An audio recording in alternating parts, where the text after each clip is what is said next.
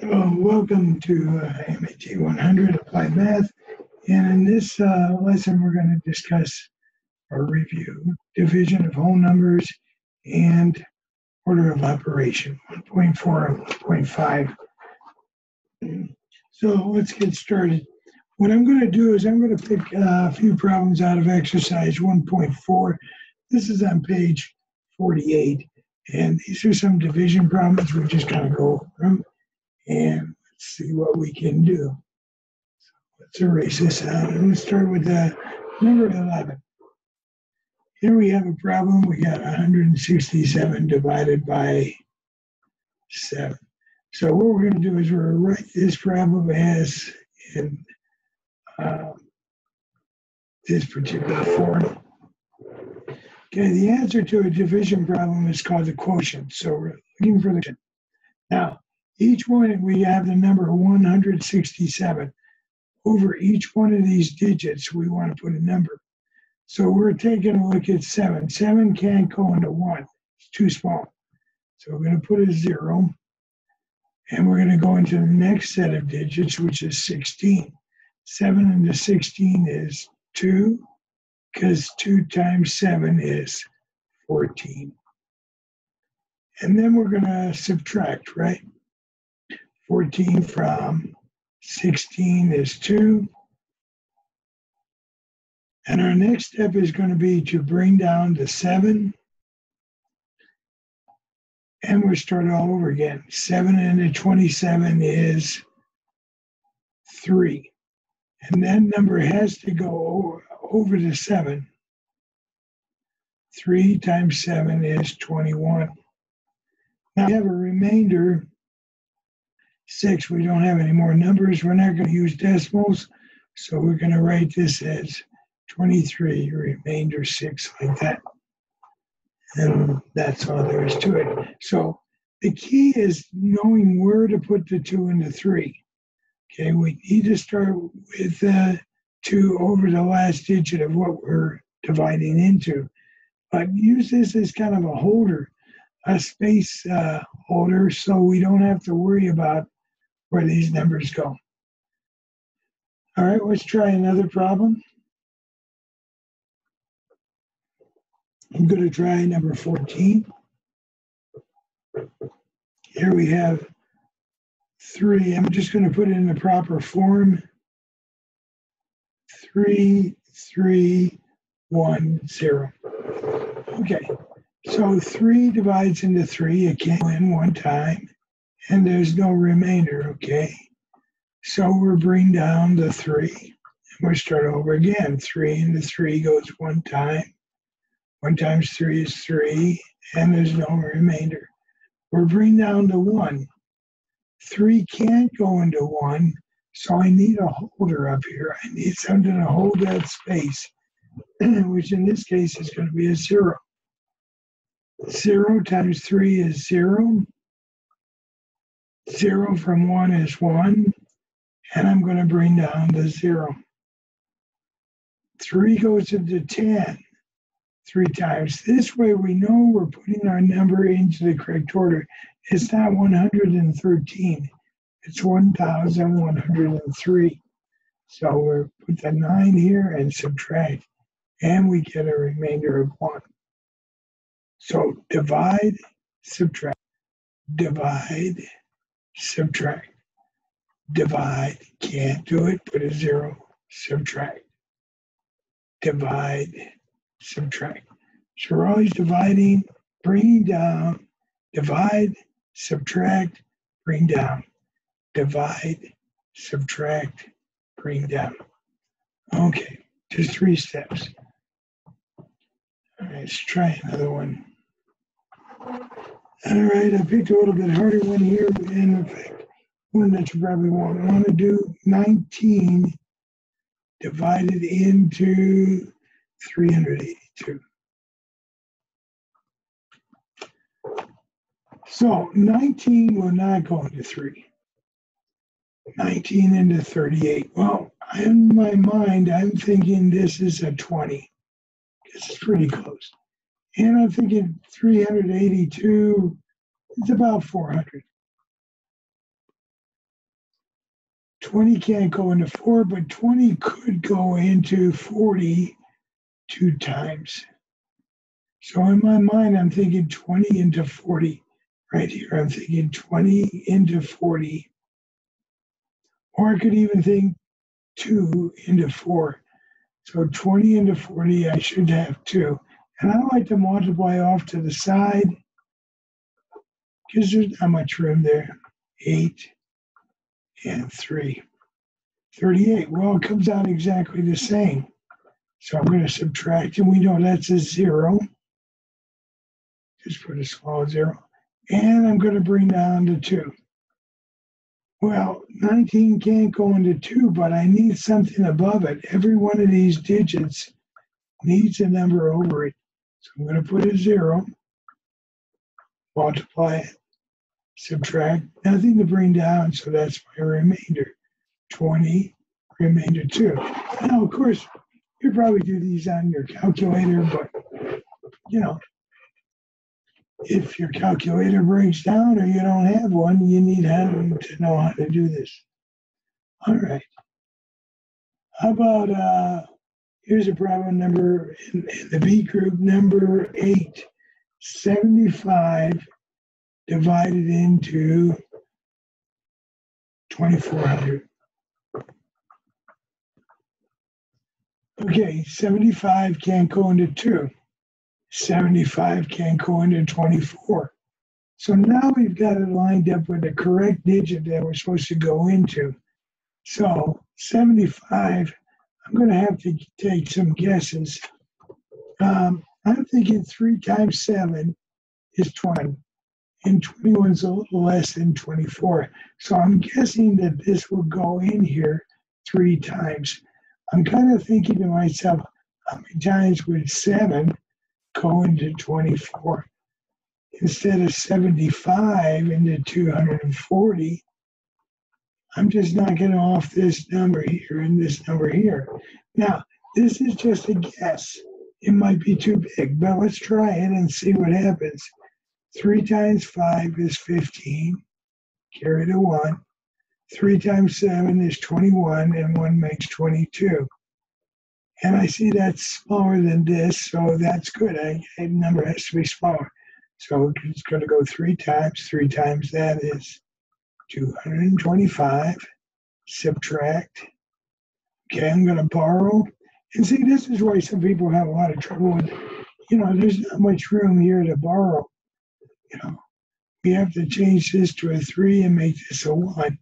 And there's sometimes, maybe you need to spread your numbers out more. I have them pretty tight here. So that's a 5. And 2 from 3 is 1. I'm going to bring down, get 70. And I want to make sure that this number, when I subtract, is smaller than the 75. If it's bigger, it should have won 4 times.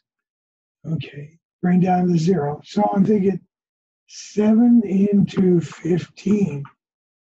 This is what I'm thinking in my mind. This is my head. And I'm thinking this.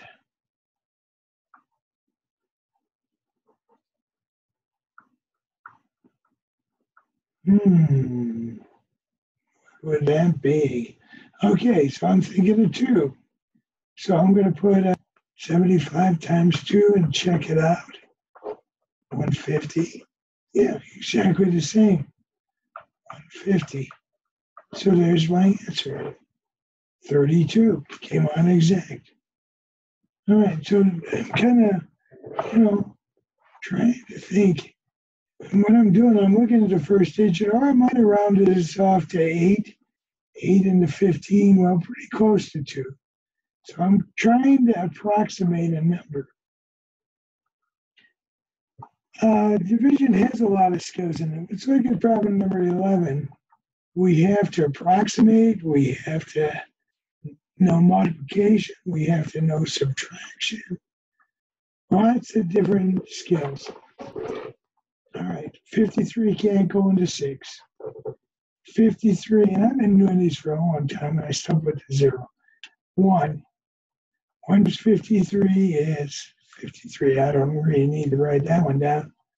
and this would be 3, and this would be, whoa, no, it wouldn't be. 3 from 3 is, this would be a 0, this would be a 1. So now I'm going to bring down, and I'm thinking, okay, 5 into a 10, instead of 50 into 100, to cross that off, would be about 2. And 2's a starting point, you know. I could kind of think it might be too big. So I'm going to put 53 times 2, that's 106. See, that's too big. So I'm going to have to go 1 again. 53. And again, not much space to subtract. So I'm going to change this to a 9 and this to a 10. So 3 from 10 is 7, and 5 from 9 is 4. 53, 47 add up to 100. Okay, now I'm going to, and see, my numbers are getting sloppy here. Sometimes I like to put a little arrowhead. So I'm bringing down this 7. If you're like I am, sometimes these get all moved over, you know. So 53 into 47, let's see, 5 into 47. And because this is a big number, it's really close to 53, 47. I'm going to choose a 9 or an 8. I'm going to guess a 9 and take 53 times 9. If that doesn't work, then I use an 8. There's a 7, carry the 2, 50, 45, and 2, 47. Perfect. So it went in 9 times. I'm going to put the 9 up here. Came out exact. 0. So I've got my answer. And I'm very happy. All right. So I'm going to go to my next number here. And I'm going to try, I think that was all I was going to do. I'll try 47. I'll try number 20.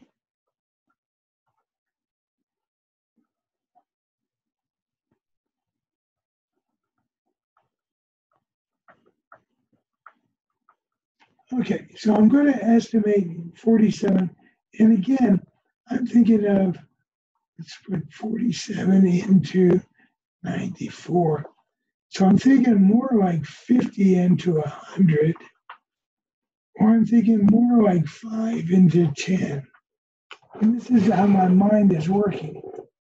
47, I'm just with these 2 digits. Because I know it can't go into 9. So 94, 47, 94 seem pretty close to 50 into 100, pretty close to 5 into 10. So I'm thinking 2, huh? So 47 times 2, 14, carry the 1, 8, and one more, 9. Okay, 94 goes in exact, 2, 94. So that's going to be a 0, so I'm going to bring down, I'm not going to write the 0, I'm just going to bring down to 4. But I see 47 can go into 4, so I need a placeholder, a 0, to hold that place. Now I'm going to bring down to 2. Well, 47 can't go into 42, it's too small. So another 0, hold the place. Now I'm going to bring down to 5. Weird problem. So now I'm thinking 47 into 425. So I'm thinking 50 into probably 400, something like that. So I'm thinking 5 into 40. I'm guessing it's going to be about an 8, but I'm not sure. So I'm going to try 47 times 8. 7 times 8, pretty hard one, 56, carry the 5, 32, and 5, 37. Well, let's see, that's a pretty big number. Let's try it and see. If it doesn't work, we're going to have to try a 9, but I think maybe it will work. I don't know. Okay, go 6 from 5 can't go. I'm going to borrow. 6 from 15 is 9. 7 from, I'm I'm going to borrow again. 11 is 4. See, 49 is bigger than 47. So therefore, I don't want to do this. I don't want to put an 8 there and then put a 1 here. There's no digit to put it over, and go 1 again and go 47 and 2. Then that's not going to work. That's not the number. This is just too big. So I get out the old trusty eraser, erase this out, erase all of this out, erase this so I can see it's 425. Okay, put that line all the way over. So I'm going to take 47 times 9, 63, carry the 6, 36 and 6, 42. See, my dad always told me, let the paper and the pencil do the work. Let this do the work. Do some work up here. This is your scratch paper.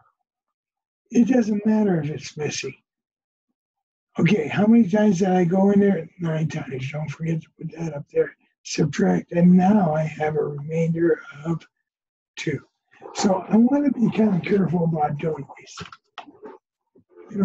And with a little practice, you can get good too. And sometimes they write it like this. I noticed 24 was written this way, 901 over 17. That simply means 17 into 901. And I know sometimes these are hard. Again, I'm going to think of 220 into 1,000, maybe something like that. And I would start this off with a 5, maybe.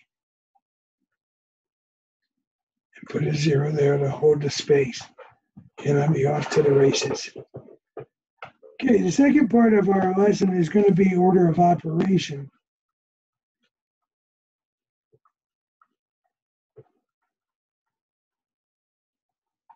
Order of operation means that no matter where we go in the world, the problem is done the same way. Math is a universal language. It can be done. I've had students from Saudi Arabia. I've had students from China. I've had students from all over the world. And we still can communicate in mathematics. Sometimes we can't speak very well to each other, but we do understand the order of operation. The order of operation is this. I remember a little saying, it's please excuse my dear Aunt Sarah. I guess she burped or something and we have to excuse her. She's getting old like your teacher. Okay, please excuse my dear Aunt Sarah. So this is a little saying to help us remember the order of operation. P stands for parentheses, and E stands for exponents. We can show an exponent this way. Sometimes we show an exponent with an up arrow. An up arrow indicates an exponent. So please excuse powers and exponents. Exponents are those little things up there. Okay. So we always try to do those first. We might not have any today, but that's what we work on. The next thing is multiply and divide. If we're not sure what to do, we're multiply and divide. And we're going to do this from just the way we read, left to right.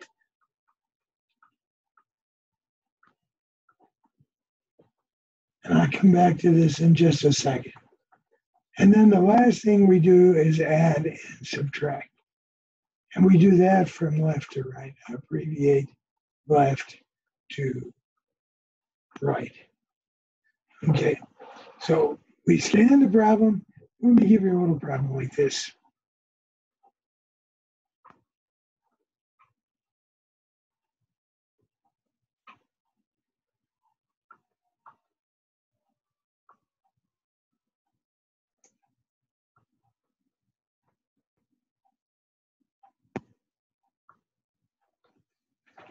Okay, so kind of a tricky little thing.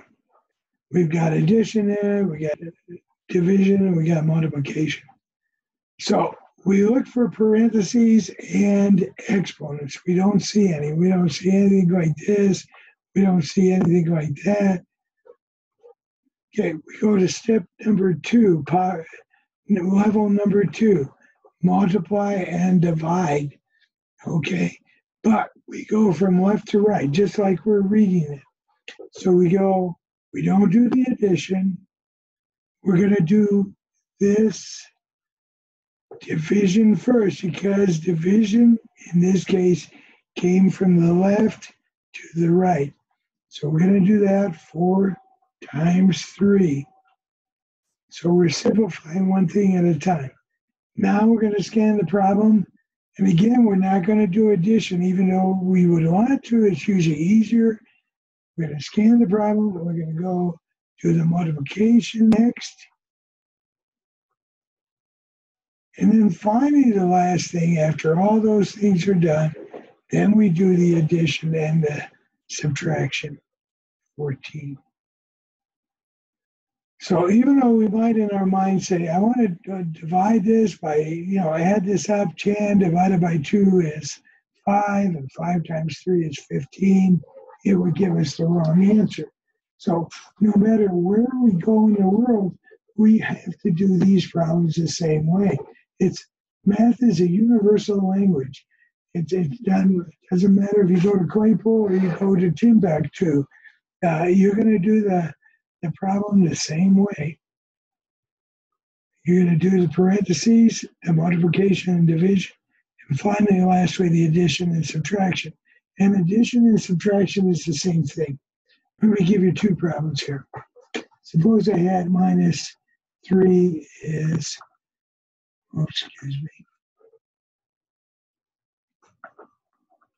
plus 2.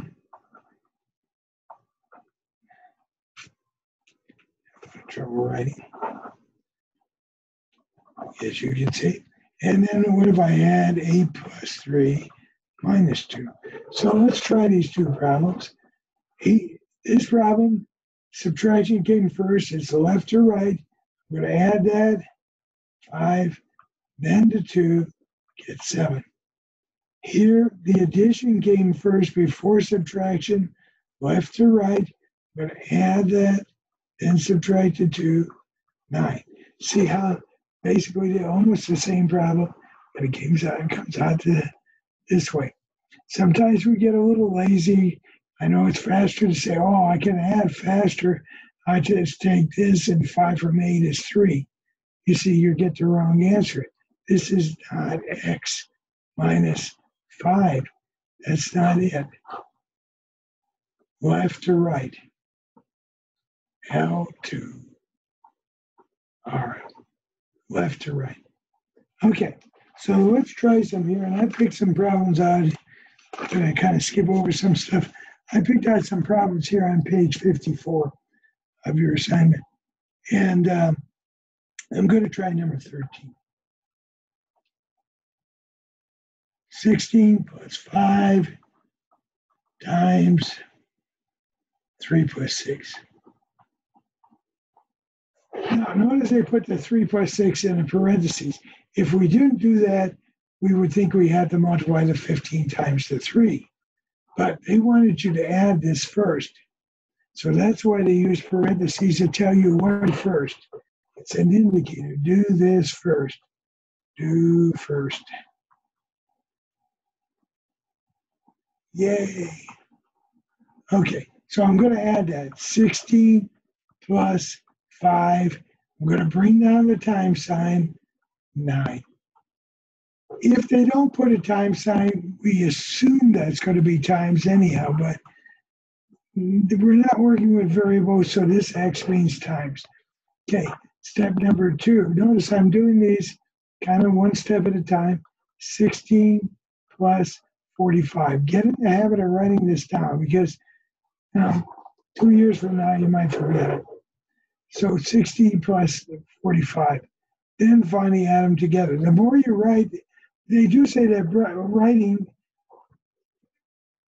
kind of writes it in your mind, by writing it down. If you put it in your head, a lot of times you're going to mess up. I'm going to write it down here. 6 and 5 is 11, carry the 1, so it's 61. Okay, so that's kind of the idea behind it. We're going to do the parentheses, then the multiplication, then the addition. Notice we're always doing the problem backwards, aren't we? We're kind of almost going this way, kind of strange. Well, that's because this is from Arabia. Our algebra and our math like this has come from Middle Eastern countries, and around the 1350s, 1400s, we gained this great amount of knowledge of math. And in Arabia, they write from right to left, so it's a little bit different. That's how they read also. So we're different from the way we do things. But anyhow, that's the idea. So do this first, and we've got it made. All right, let's try another one. Here's one that was crazy. 5 times 8 plus 6 divided by 6 minus 12 times 2. I'm like a detective. I'm on the scene. I'm looking at this thing, and I'm going to scan through, and I'll do all my multiplications and divisions first. I'm going to multiply and divide L to R. Okay, so I'm going to scan this. This is 40 plus, I'm going to bring down that, let's cross off as I do it. 6 divided by 6, I'm going to do that. Bring down the sign, minus 12 times 2, 24. So I'm going to do this operation. These are operations. I'm going to do this operation. I'm going to do this operation. Finally, I got addition and subtraction, but I'm going to add first because it comes first. Then I'm going to subtract off the 24. 41, take away 24, borrow 17. And I've got my answer nice and neat. Notice also these kind of come down in a way so they kind of are focusing on the answer. They're kind of triangular, focusing right on that answer. All right, here's another one. Number 21. This has 8 parentheses in it. But inside the parentheses, it's a little confusing because we have a time sign too. So in our, we might want to say, oh, 10 times 9 is 90. That seems kind of logical, but math isn't always as logical as we think. So we actually want to do this part first, this multiplication. It's higher in order than addition. So this is really 2 times, I'm going to keep the parentheses, 6 plus 36, like that. I'm not out of the parentheses yet, I'm still in it. Now I'm going to get out by adding those together 2 times, and I can do that in my head, 42. And finally, 2 times 42 would be 84. So this one did that first, then I did this, and I did this. Finally, I got to my answer. All right. This one I'm going to do with you is one that was so confusing with weird stuff on it. Let's try this 37.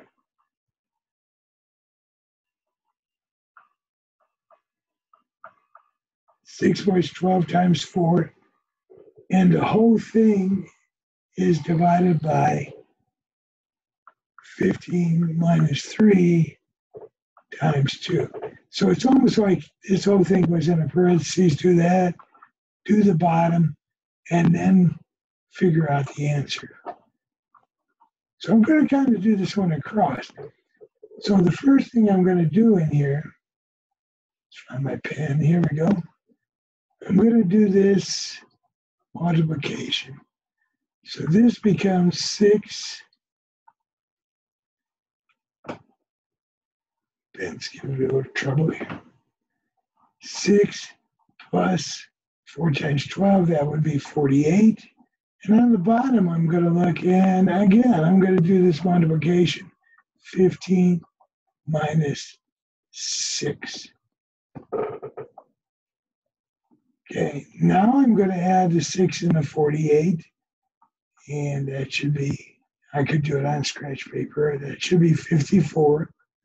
And I'm going to do this subtraction, and that would be 9. Now, finally, I don't want to stop here. This is a division problem. This is 54 divided by 9. And of course, we know that's 6.